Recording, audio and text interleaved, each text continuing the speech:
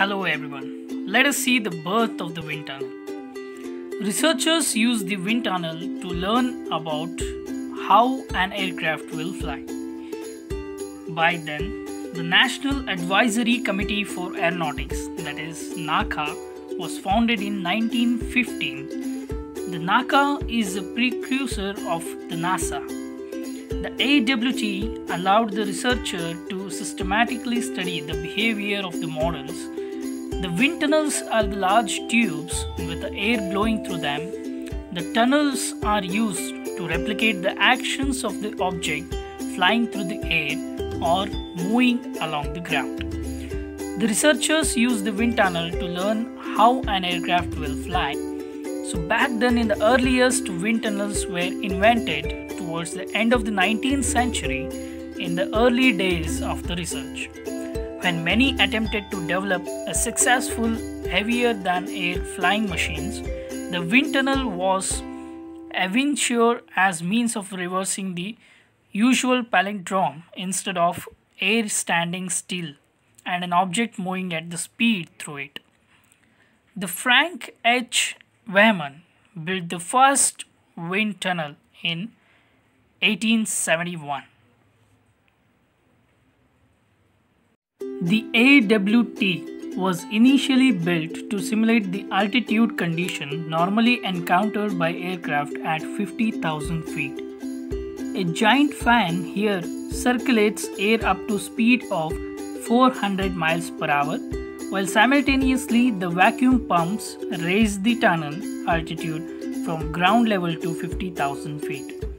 Also, since high altitude air is much colder, this refrigeration equipment cools the circulating air to provide a more realistic altitude simulation. This was the AWT in 1943, and almost immediately it was put to work to improve the performance of World War II combat aircraft. The tunnel made its first vital contribution by solving a cooling problem, but affected the operation of B-29 engines in World War II. The large wind tunnels were built during the World War II that was of strategic importance during the Cold War of development of supersonic aircrafts and missiles.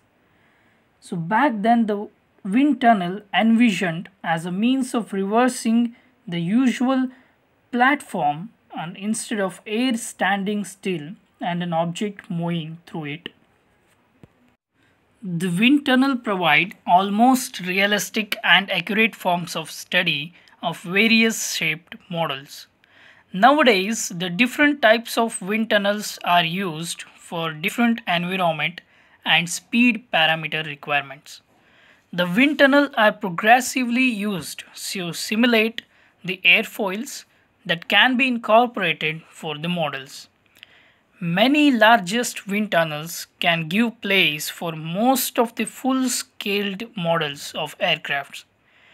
These work on the principle of compression and suctions. The wind tunnels, the valuation obtained by the wind tunnels will account for 98% of actual operations of the models. So, nowadays the wind tunnel gives an accurate idea how the model can fly through air. So this is one of the most important component in nowadays to obtain the progress in aeronautics.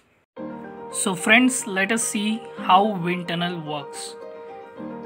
Air is blown or sucked through the duct equipment with a weaving port where the models or the geometrics are mounted for the study. Typically, the air is moved through the tunnel using the series of fans. Due to the sheer volume and speed of air movement required, the fans may be powered by stationary turbofan engine. Due to the effects of viscosity, the wind tunnel is typically circular than square. It provides a smoother flow. The pressure also across the surface of the models can be measured if the model includes the pressure taps. So there are some limitations for the wind tunnel. Those are the limitations in size. So almost everything has to be scaled down, which changes the aerodynamic characteristics like Reynolds number. The limitations in motions. The aircraft maneuvers are difficult to simulate. It influences the flow boundary and the same sort of cloning. This is the classification of wind tunnels. The low speed wind tunnel, high speed wind tunnel, supersonic wind tunnel, hypersonic wind tunnel, subsonic and transonic wind tunnel, and high enthalpy wind tunnel. So let us see a problem. A nozzle AB as shown below, leading to the test section of the low speed subsonic wind tunnel, has a contraction ratio of 10:1. The pressure difference across the nozzle is maintained at 1000 Newton per meter square and density ratio of the air is 1.23 kg per meter cube.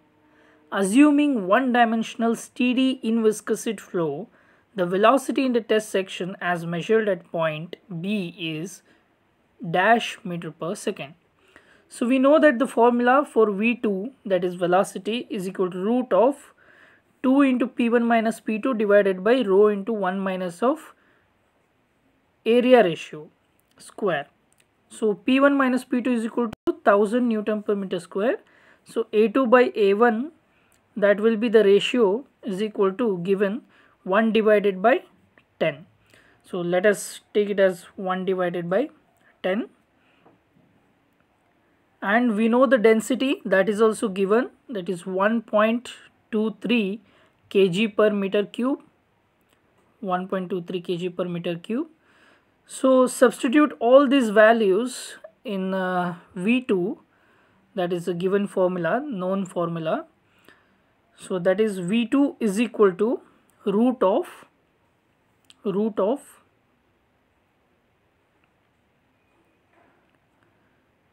2 into, we know P1 minus P2 is 1000. So density is 1.23 and area is 1 divided by 10 square. So upon calculating this, we get V2 is equal to 40.5 meter per second. 40.5 meter per second. Hello guys, this information was useful to you, I think so. So if you are not yet subscribed, please subscribe the Officer Aerospy channel. See you in the next video.